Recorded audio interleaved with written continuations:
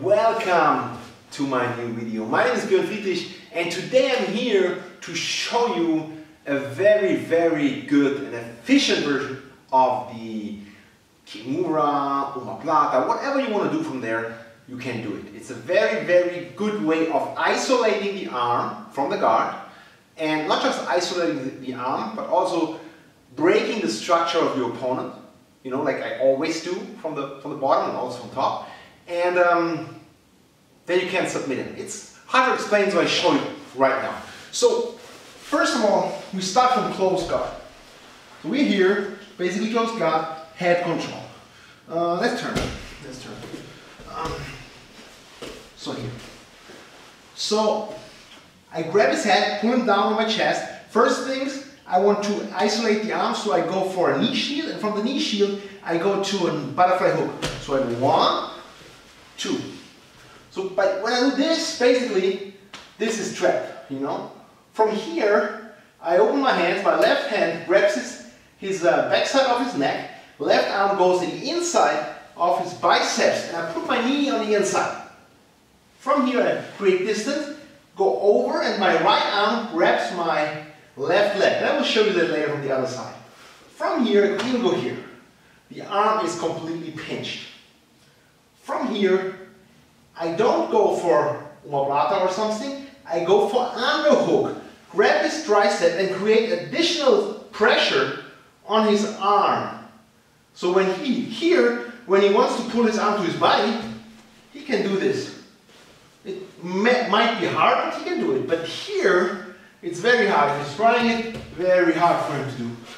From here, I push his head under my leg, I cross my legs, and I cross and pull backwards. From here, I could let go and do omoplata, but basically, I would lose control. So what I do is, I grab his tricep, switch up to his wrist, pull his tricep to his shoulder line, slide in, finish.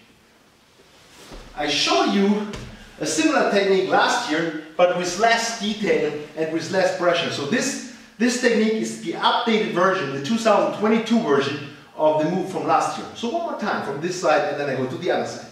Key point is, even if he's here, for example, key point is to isolate the arm. So I go 1, pull up, and here.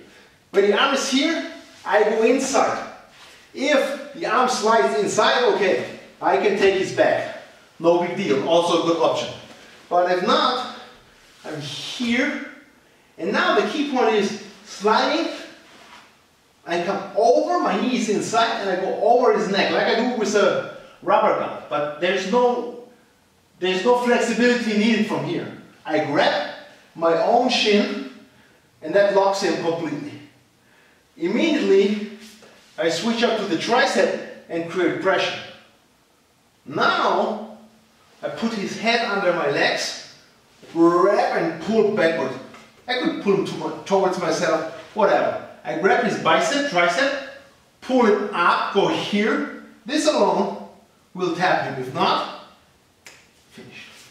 Other side. So now you see the important footwork from the other side. So I'm here, butterfly hook. So from here, I bring my knee inside, and I come over, and I grab. You see my heel touches my knee.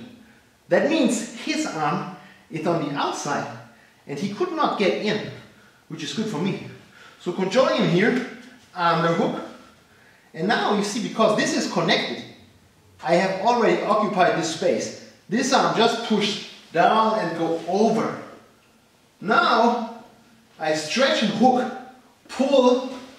I could keep him there, but if I pull him, it's even better for me. Now I grab triceps, biceps area, and I push his arm this way. And now I go inside, finish. One more time. The key point to get this, and I show you right now, is when you're here, when I'm in this position, I need to do this. If I'm here, for example, and if I'm lazy and I push his head, he can pull his arm inside, make it tight. So then, it's hard for me to hook anything. And he can run into me maybe and pass. So this is a crucial point to see when I'm here and I come over and this touches. You see, this touches, so he cannot put his arm in. Here, I try to stay as tight as I can. Here. Now I straighten him out, hook it. Turn, I could turn this way. I could pull this way.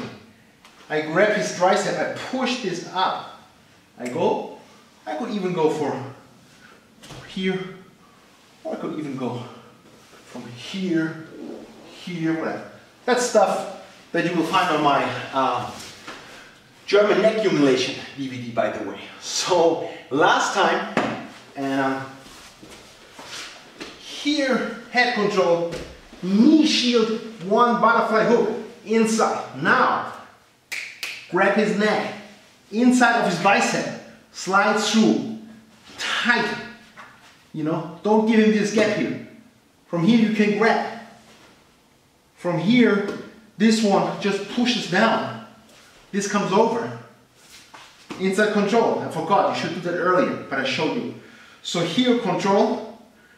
You can start right here, or you can pull them outwards, and you could start right here for the finish. So this is my updated version with the underhook control, which is very effective. From the Kimura Moblata entry from close guard or from butterfly guard, you can switch around with that. Very, very efficient because you control the arm and you control the neck. So give it a try if you like it. Give me a thumb up, subscribe my channel, check out my videos at bjjfanatics.com. There's some great stuff there, even about this neck control stuff, like I said before. So yeah, check out my videos and see you next week.